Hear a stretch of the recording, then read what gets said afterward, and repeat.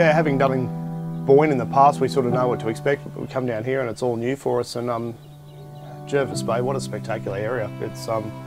It's incredible down here. You've got so many different options. So there's estuary fishing, which the beautiful estuaries, and then out in the bay, it's nice and protected, and then get out to the banks and the shelf's so close.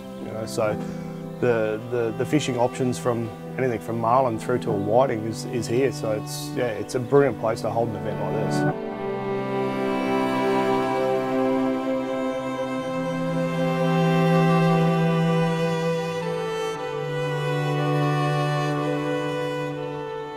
We wouldn't miss an event like this for anything, to see the faces, and some we haven't seen for a while. Spend a lot of time in our shop, and we look after them, throughout the year. But to come and spend, a couple of days of quality time, and not just work, but sit down and talk about all things family or just things in general. I haven't been with a company that's put itself in the position to take boats around Australia, state to state, to showcase their brand, but also spend the time with their customers, listen to their customers, and develop off that.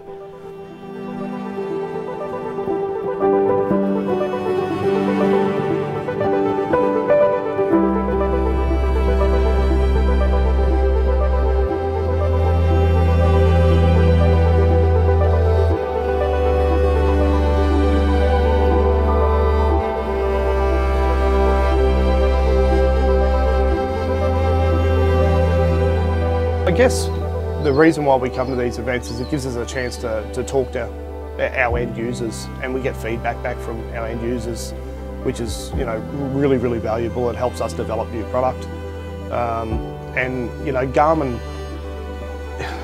the electronics in the boat forms such a big part of the boating experience. Like it's what everybody's got their eyes on all day, and the way technology's going with integration with the Yamaha now, Garmin and Yamaha have teamed up.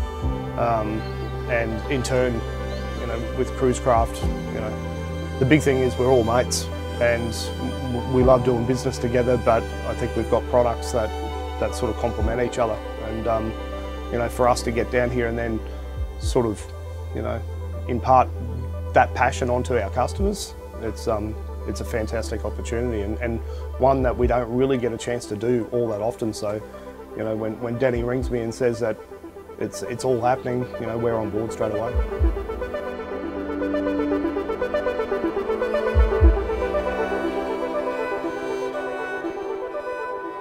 The South Coast is one of the it's an awesome fishery. Basically, even today we had guys running out wide for big blue marlin, other guys chasing the blacks and the stripes inshore, guys around the rocks fishing for snapper or dropping a squid down for a king.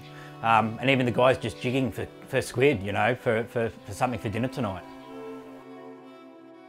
I guess I'm lucky I can use a few different boats, but in the cruise craft, you can't beat the bigger boats, the 720 or even this new 695 that's coming through.